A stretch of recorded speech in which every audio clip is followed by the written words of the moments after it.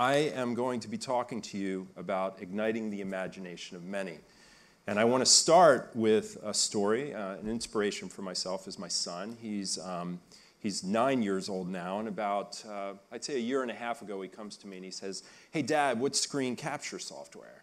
And I say, "Why do you want to know?" And he's like, "Well, Stampy Cat uses it." I'm like, "Stampy who?" And he's like, "Stampy Cat, let me show you."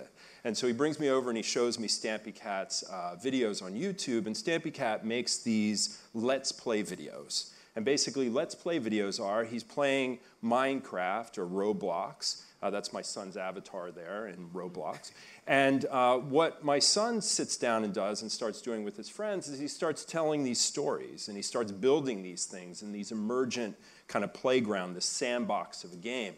And I'm struck by the fact that he has no barrier to entry. He's telling stories. And I'm standing here and it's one-to-many, but what does it look like when we're in a many-to-many world? And how do we think about storytelling? So if I think about a lot of the advancements that we've had in terms of technology and where we sit now, a lot of the models are shaped through a rearview mirror. You know, we kind of march into the future, as Marshall McLuhan says. And at the Digital Storytelling Lab, which I'm a founding member and director of, we explore new forms and functions of storytelling. We look at story as a tool for education, for healing, look at it as a way to connect people, to mobilize, and also to entertain. Some of the things that we do, and one of the things that I wanted to talk about today, is this notion of taking literary work and combining it with new emergent technology. One of the pilots and programs that we run is called Sherlock Holmes and the Internet of Things. It's a massive collaboration. There's over 2,500 collaborators from 60 countries. They've self-organized 150 events over the last 2 years. What's interesting about the project is we took the work of Arthur Conan Doyle. When he was writing and serializing his work, he was talking about new emergent technologies at the time. He was talking about ballistics. He was talking about process like non-contaminated crime scenes, and he was talking about fingerprints, thumbprints, so forth and so on. Local law enforcement was reading the serialization of that work, and they were saying, wow, those are really good ideas. We should actually adopt them. So in a lot of ways, the fiction was actually inspiring fact. In addition to that, what we did is we said, well, what if we combine this with the Internet of Things? What if we use Arthur Conan Doyle's work as a jumping off point? And what if we use it as a way to challenge authorship and ownership of stories, but also use it as a way to examine the political and ethical issues of new emergent technology?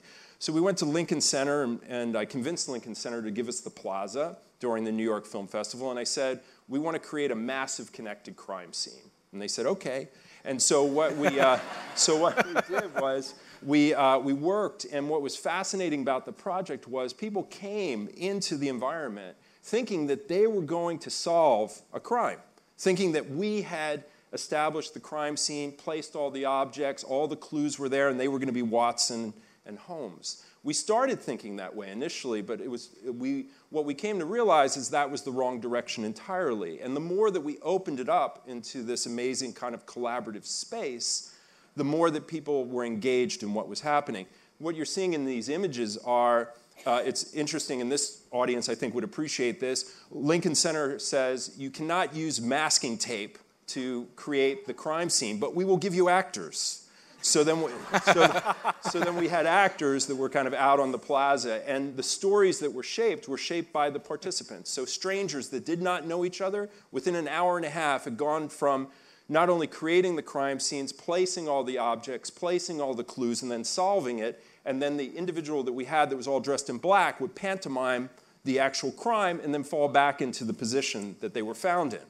What was amazing about that and what ignited the imagination was the fact that we did not, we thought long and hard and we said, oh, okay, you know what's interesting? Why don't we do something where we dress them in period? But then we came to realize the thing that was most powerful was by making them shadows. Whenever they would unmask at the end of the performance, there was always an audible gasp because everybody projected onto them what they thought that person looked like.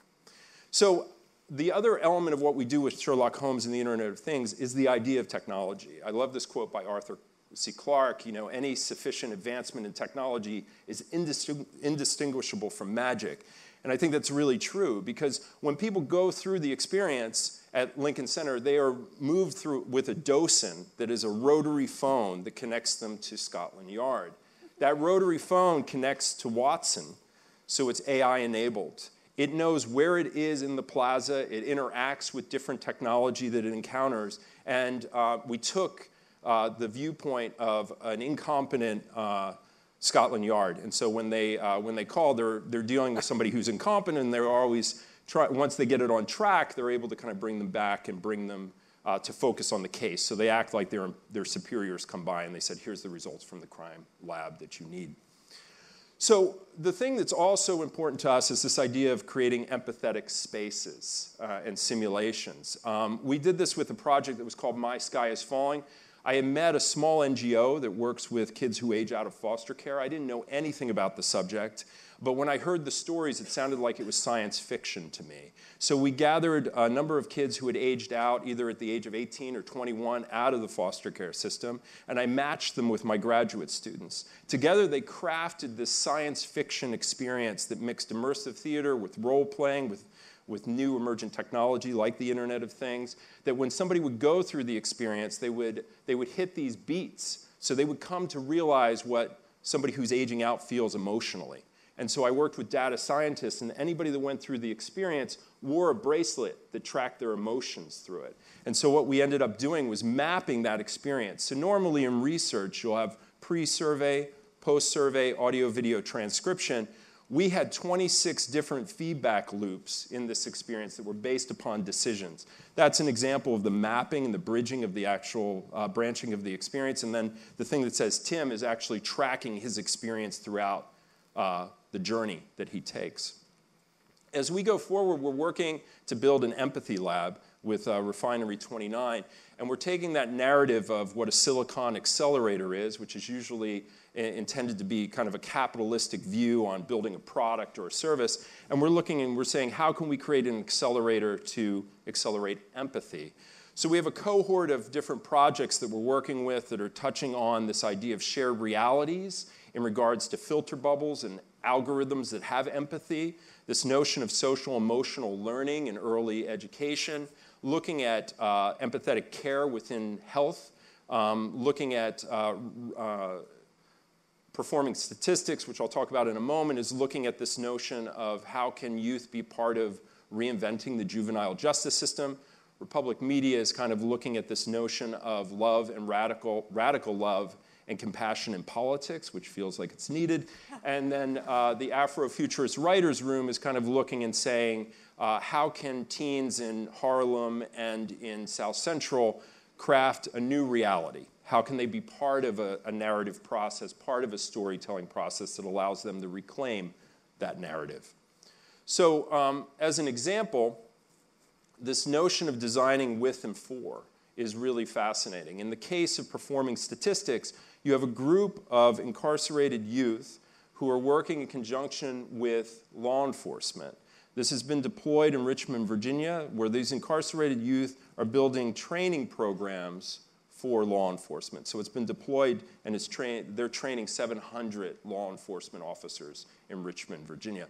The way that they're doing that is, in these shots here, they're rewriting records together. They're rewriting the record that led them to incarceration. And they're using narrative and speculative futures to reimagine the way that that record could have gone. What if that story was different? What if the inciting incident was handled in a different way? Where would they end up, and what would that, that prison to pipeline, what does that look like, and how can they change it?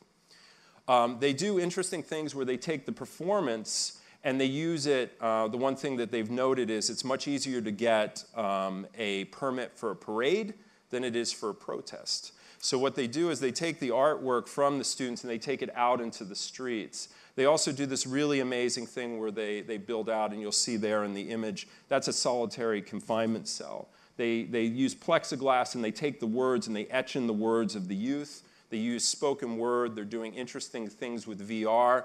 And they're bringing the artwork into the world and allowing people to step into it.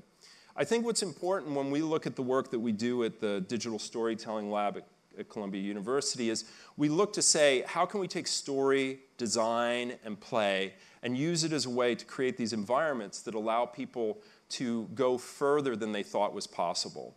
There's a story that I love, and I don't know if it's urban folklore or not, but I love it and I wanted to leave you with it, is that when Kennedy gave the challenge to send the first man to the moon, he basically said, by the end of the decade, we're going to have a man on the moon. The story goes that what NASA did was, the first thing they did was throw a huge party. They had no idea how they were going to do this, right? They had just had somebody circumvent the globe, and this idea of being able to propel somebody up to a rock and then slingshot them back seemed impossible.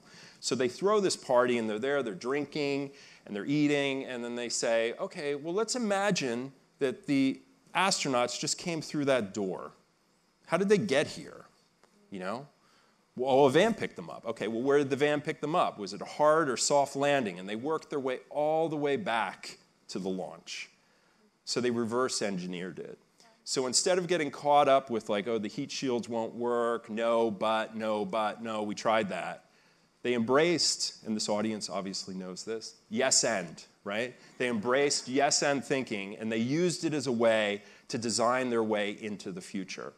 And so when we look at story, we think, is there a way that story can be used that can be something that allows us to be more connected to the world around us, and at the same time allows us to be part of what that story is? So to me, this idea of igniting the imagination of many is this challenge friction point that's fascinating, because you have this element of where, okay, what is it like when you give away control of something?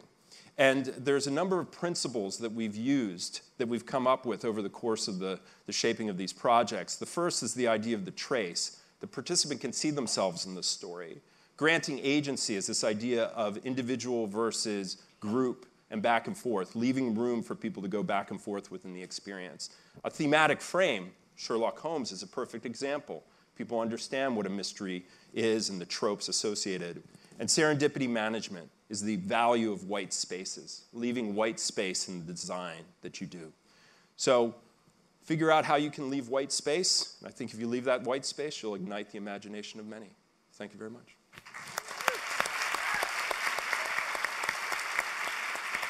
Thank you.